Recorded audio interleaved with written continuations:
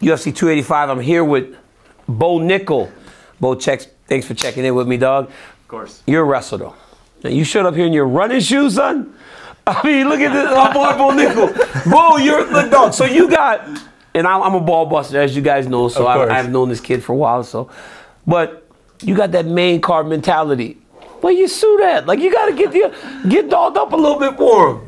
I keep it casual for the most part, but I'll bust the suit out for the press conference, so I'm ready to go. That's what I'm talking about. I'm ready to go. How's it feel? How's it feel? Yeah, it's pretty cool, you know, just being in this position. I kind of think, like, you know, I only started MMA a year and a half ago, and so it's gone really fast. Like, to be here where I'm at now is pretty crazy, but I feel ready. I feel, you know, just excited to embrace the moment, and, you know, all my experience of competing, I'm sure that, you know, that means a lot to me, and I'm sure it'll mean a lot in the fight.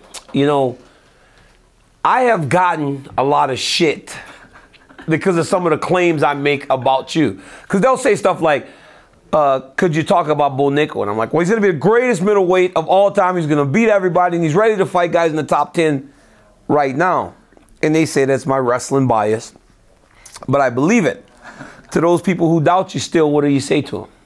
You know, it's really interesting because I would say coming into MMA, there's definitely just a lot of attention on the sport, and so you hear those negative voices, but overall, like 95% of people that talk to me are super positive and believe in me, and so I think the few people that don't really believe in me, I think they don't really know me. They don't know what I've been through. They don't understand what it's like to be a collegiate athlete in the NCAA competing at the highest level. They don't understand how hard I work. They don't listen to interviews of how I talk about the sport, my mindset, and so they just want to put a label on me and try to bring me down because, you know, in their mind it's unrealistic, but they don't know me at all.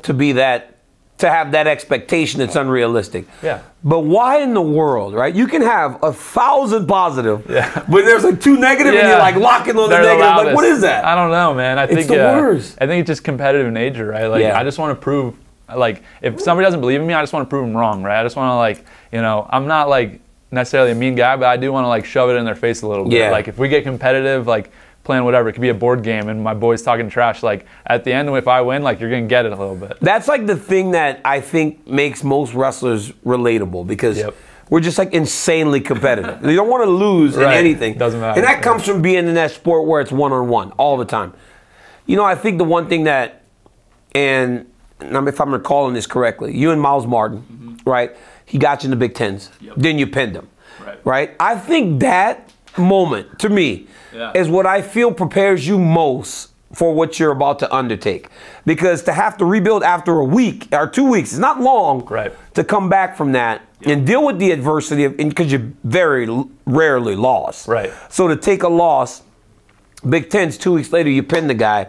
That adversity and your ability to get through that, I think, will prepare you for what you're going to see soon, because it'll be Jamie Pickett this weekend. It'll be another guy like Jamie Pickett, and then it'll be the best fighters in the world. Because you're going to fight in a way that it makes you have to have that. For sure. How much can you take from your wrestling career and apply it to the journey that you're starting now? Yeah, you know, so much. I think that, you know, just the experience of competing in a big crowd in a big event, and not only the experience of doing that, but getting both ends of the spectrum of winning and of losing, right? Like, I've lost in front of a lot of people, right? Like, I haven't lost much, but the times I have lost, it's been really, really big. And, you know, you brought up Miles Martin, and now I look back at my college career, like, I'm so grateful to have had a guy to push me, like a rival that, you know, was able to, you know, I was able to beat him, he was able to beat me, and we had a good, you know, it really made me better. And so now I look at all of that experience of failing when the pressure was on, of succeeding when the pressure was on, and now it's like that, just up a little bit, up a notch. And so most people, they're kind of coming from nothing to all of a sudden they're in the spotlight. I've had a slow kind of build, right? Youth wrestling, state championships in high school, NCAA, and now I'm in the UFC. And I think that, like, life experience and what that has done has just really prepared me for this. Not that that was bigger, right? Like, this is bigger, but I've been able to build to it. Yeah, absolutely. And this is the one thing I think people miss. In wrestling, everybody's like phenomenal at that one skill. But in MMA, it's like they're maybe not as good at wrestling, but they have the striking. But you ultimately have that that superior wrestling pedigree. Right. The guys that you see in the octagon won't have that ability. How sure are you that you can impose that style of fighting on whoever you want? Right. Well, 100%. You know, there's no doubt in my mind that anyone in the UFC, I'll be able to impose that style, just because I'm still competing against the absolute best wrestlers in the world day in, day out at Penn State, right? Dude, like, it's crazy what you guys still have there. Yeah, like I still get to train with those guys, and I know how I'm doing in the room there. I know right now, like if I put my all into wrestling, I'll be the Olympic gold medalist in 2024, right? I'm more passionate about MMA, so I want to achieve that. But knowing that I can go out there and throw down a dude and pin him who he's been wrestling his whole life. He's been wrestling 20 years. Yep. What's a dude that's been never wrestled in their life gonna do? Or wrestling in training camp. Yeah, that's not the That same. was always the thing that like gave me confidence. I'm like, this dude has been wrestling for 8 weeks. Yeah. How's he gonna be able to stop me from taking him to the ground? Exactly. Yeah, like I've got 20 years, you got 8 weeks. It just doesn't add up. The math doesn't work. So I followed your career for a long time. Obviously, I remember you wrestling in Texas. Was it the Texas Dynamite or something y'all used to wrestle? That was one of the clubs. Yeah. Like, was that like the Texas Dynamite or some shit Dallas like that? Dynamite. Dallas Dynamite. Yeah, you wrestled for the Dallas Dynamite. And then watch you go to Penn State and in high school and everything, being one of the best. And then you get into MMA, and then I start hearing that your mom's a boxing coach.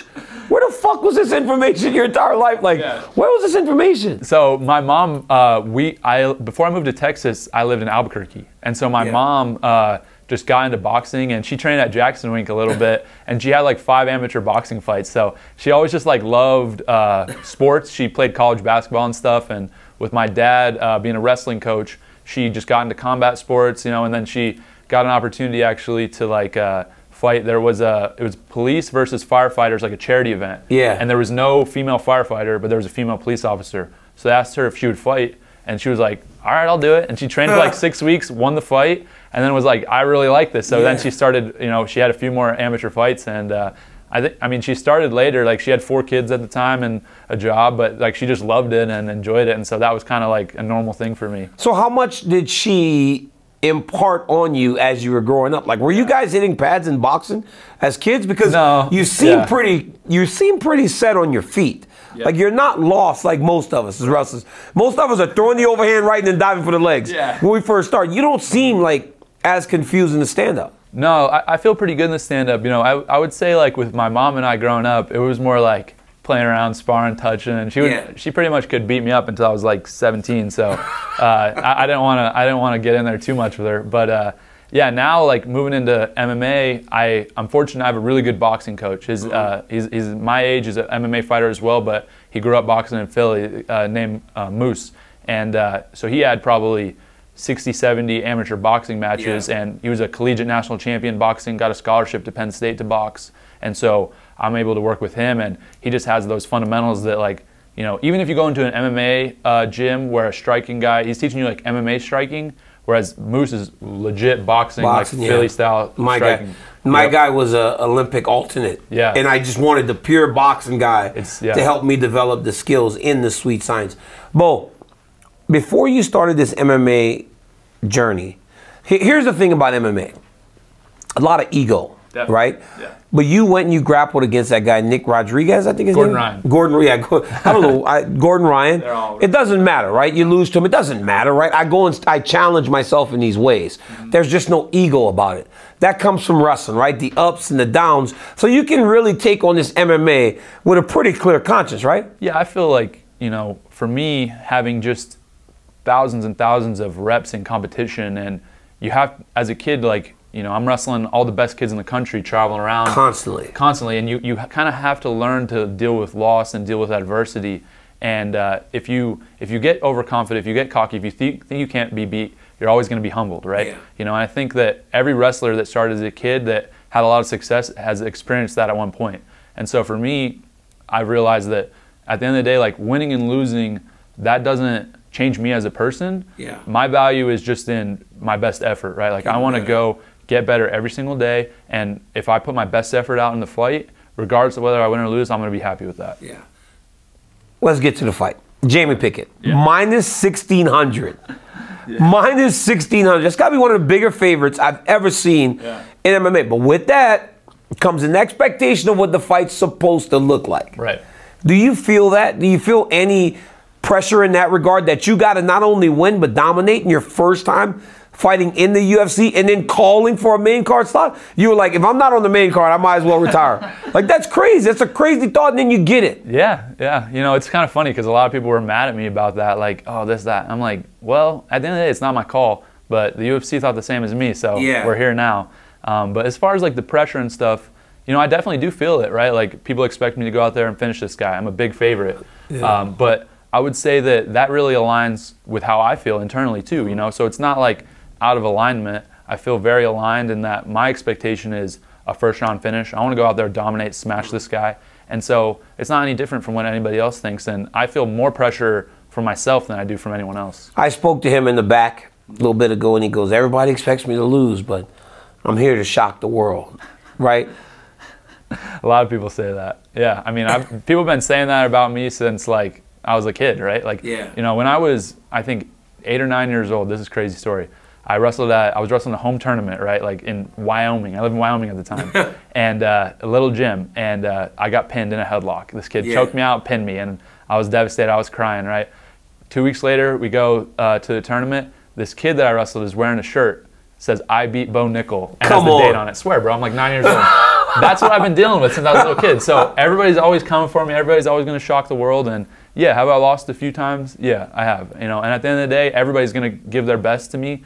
But, you know, as a 27-year-old man with a lot of life experience, I feel fully prepared for whatever happens in there. And so, you know, if he expects to shock the world, I think he's going to be more shocked than anyone else. You know, it's there's pressure in everything. Pressure in wrestling, pressure in fighting. You make your UFC debut this weekend. But I'll tell you what a real pressure lies. Making a good steak. Right? Hey, is that not? No, steak Sundays. Yeah. Steak Sundays are one of my favorite Instagram things that I do. Every Sunday, I'm like, let's see what Bo Nickal is making. Like, where did this start, right? This idea to make these, I mean, some good cuts of meat, and then your face when you cut it with the nice knife, and it's like, it's the best steak I've ever seen someone eat. I love it, bro. I love it. I've always loved, you know, I grew up, like, my dad loved grilling. He would always, like, grill us steaks and stuff like that, and that was, like, a big treat, you know, as a kid. And so when I got into college, like, one of the first things I purchased was a grill. And just started messing around, fiddling around, and I just have always loved it. It's something that just, like, hits close to home with me. And my social media guy actually had the idea. He's like, dude, because I'm always grilling steaks anyways. He's like, we should start doing a Steak Sunday thing. And so my guy Ronan, who does all my social, was like, he set it up. And then, we've been filming. So I'm just happy to share with people because I love doing it. Why you got to cut it so slow, though? Hey, why you got to cut the steak so slow, though? Like, you cut the steak super slow. Why? Yeah, just, you got to see how moist it is. Yeah, right? I want to make it a little dramatic for the people, like, make sure you see all the juice, how tender it is. 100%. Well, you look a little bigger. You look like you put on some muscle as you're getting ready to... Yeah, I did. So, you know, I had normally been probably 202 to 204, like, just regularly. And I decided, you know, the weigh-ins are so different in MMA than wrestling. Right? 30 hours. Yeah, you get such a long time. So, you know, I talked with my strength coach and my nutritionist, and they're like, we can get you up a little heavier. So I'm coming in, I started this camp coming down from about 207. Good. So I'm quite a bit bigger. I feel good and solid. And, yeah, just, you know, make sure that every single thing that I'm doing is, like, completely on point. How does the fight end on Saturday night? First round finish for sure. Yeah, knockout or submission? Because that transition to the triangle last time was sick. Thank you. Yo, that triangle transition, I was like, yo, this dude grapple was nice. I was like, do the grapple. Yeah, bro. That was nice. Thank you. You know, it's hard to predict with fighting, you know, because, like, you know, I think that more than likely I'll probably submit him, but you land a big shot and it's like, it's over, right? Like, I definitely have knockout power, and so I think he's going to be really worried about the wrestling, which opens up the striking, as you know. But I think more than likely a submission, but you never know. I might put him out. Last one before I let you go. Is it odd when you start seeing guys, or yourself compared to guys like Khamzat Chimaev and all those guys that have that much hype around them? Is it odd when you see that? Are those guys like even saying your name when you're just getting started? It definitely is odd. You know, it's been crazy the amount of attention I've got. You know, I think relative to most fighters, or really any fighters, the attention I've got is pretty unprecedented. Yeah. And so hearing, you know, people talking about me, calling me out, stuff that guys have been fighting the UFC forever that are, you know, top-ranked guys, it's definitely something I'm more grateful for it than anything, because it's like I've been barely training, I'm already on these people's minds, and you know, they're on my mind too. You know, I'm obviously thinking about this fight first and foremost, but at the end of the day, my goal is to be pound for pound #1 fighter in the world, and I want to beat all the best guys to get there. Then all those guys it's all about matchups. Yep. Anybody you think you can compete with. Anybody, yeah, for sure. Even today, like a year and a half in, you think you can compete with any fighter in the world. 100%. You know, I think that I'm going to continue to get better and better, obviously. I think right now where I'm at, my skill set, there's really nobody that can do what I can do as far as wrestling goes. Like I was saying, you put some of the best wrestlers in the world against me, I can still throw those guys down and pin them. What's a guy supposed to do that's never wrestled in his life, you know? Like, and I don't think, most people won't understand that. They won't understand what that means. Like, they're going to think you're arrogant. Yeah, yeah. But the reality is, like, I'm taking grown men in a wrestling sense, I'm throwing them down, right? Put people that have never wrestled in their life against me, people that don't understand, like, what we understand, they're not going to be able to relate to that or understand. Yeah. It took Alex Pereira a year. Can you envision a year from now being in a position where you could be challenging for a championship? You know, I think it's definitely possible. Just with the way it's gone in the last year and a half for me has been super crazy. So with fighting, you never know, right? Like, things happen really quickly. And I think that could be realistic. But at the same time, for me, the goal isn't just to be the UFC champ, right? Like, I think right now, be the best in the world. I want to be the #1 pound-for-pound fighter in the world. And so I have to develop and get better and continue to improve to get to that point. I don't think I'm the pound-for-pound best guy in the world right now, but that's where I want to be. And so that's why I'm continuing to work and put in all the time and energy and effort to get there. Guys, you'll get no arguments from me. I'm all in on Bo Nickal. Uber prospect Bo Nickal makes his UFC debut this weekend, UFC 285. On the main card, like he told y'all. So y'all make sure y'all press that buy button so y'all can take him in, because I've seen it. I've seen it on the wrestling mat since he was a child, and I've seen it on the Contender Series. I believe this kid has a bright future ahead of him. And I'm calling him a kid because he's 27. I'm 43. I'm an old man, so I can call him a kid. But he's got a bright future. Make sure you tune in to catch Bo Nickal take on Jamie Pickett at UFC 285. Until then, like, subscribe, tell your friend to tell their friend that DC's got a YouTube channel. Till next time, guys. Bo, thanks for checking in with me, bro. I appreciate it. Peace.